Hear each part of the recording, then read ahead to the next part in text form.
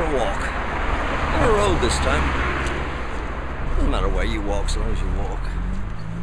And walk fast. That's what I always say, so you're out of breath all the time. That's why I'm always out of breath when I do these 4 minutes for deck.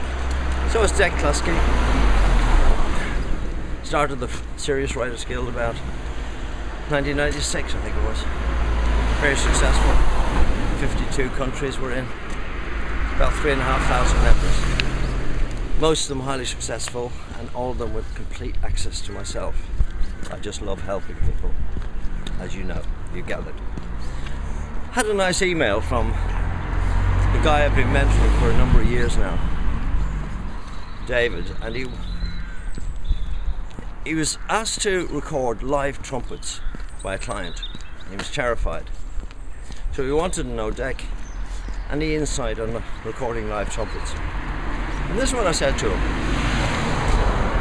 I said, David, I've been at this game a long time, and I've learned a few things about live trumpets. In the old days it was really easy. You had the whole orchestra assembled by a booker. You told the booker the type of musicians that you want, and they just booked them, and that was it. Nowadays you get in touch with the instrumentalists yourself, the session musicians. So it's more difficult. And then once you had the trumpets and all the other guys, the saxes and all that booked, then you had an arranger who wrote all the music, and it was easy. Just went into the studio with the producer, probably yourself, and recorded them. It was easy. Then mixed, end of story. Now it's all totally different. And what David has to do is have 3 trumpet players. So I advised him on how to get the 3 trumpet players in the first place. Use a good booker. Tell the booker what you want, what type of session it is, and they will get you the proper guys.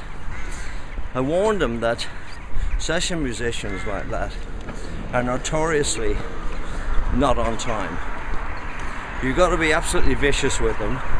You've got to have a clock clearly visible. I always bring a clock with me, a big kitchen clock, and I put it on the studio desk. And that says a lot of things. It says I mean business, and I want it done to time.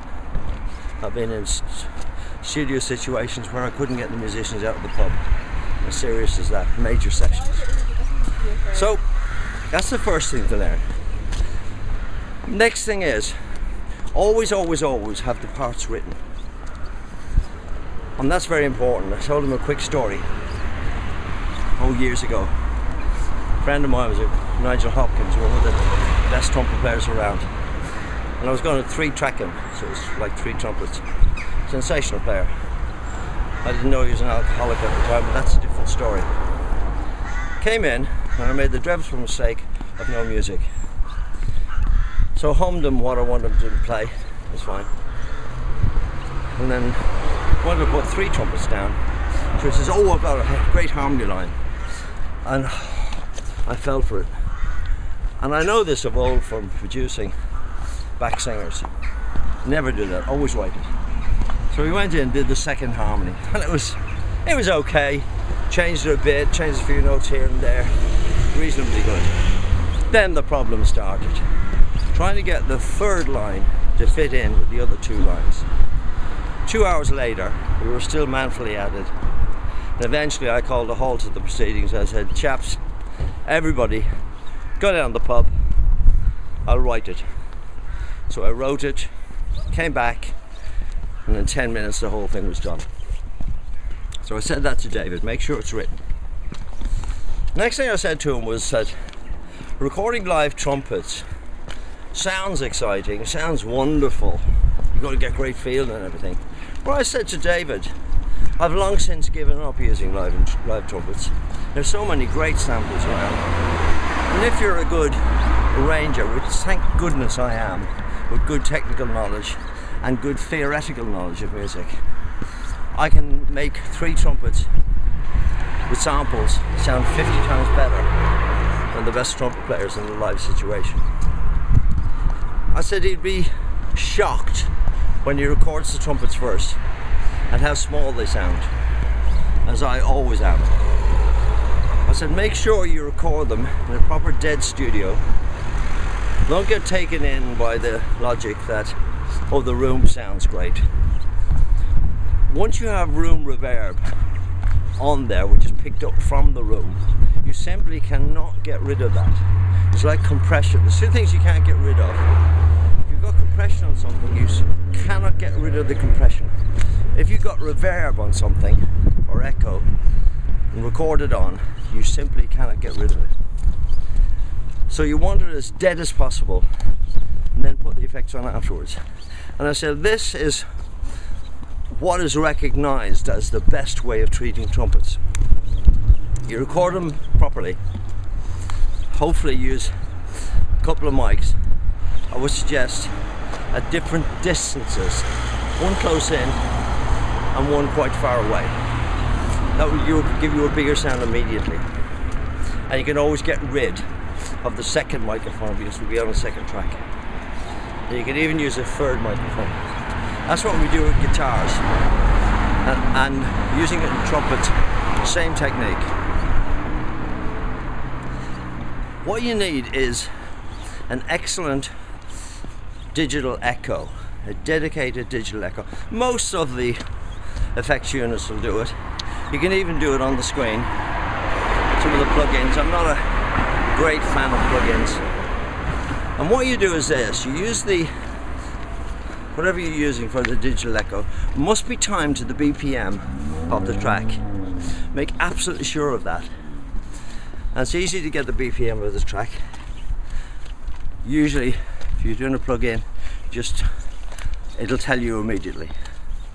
A lot of effects units, big hill I'm going up again now. A lot of effects units, you just tap in BPM, and that's good. But it's important to get the BPM right, so the echo will be in time with the track. You think you're getting away with it, not doing that, don't. Oh, I've got to show you this. Isn't that lovely? Look at those snowdrops. Aren't they beautiful? Wow. Just coming up to Stanton Prior now, where I live. I'll show you where I live. That's it, over the other side of the road. So, get the echo right. Then feed the echo directly into a good class reverb unit. Because the classics are Lexicon.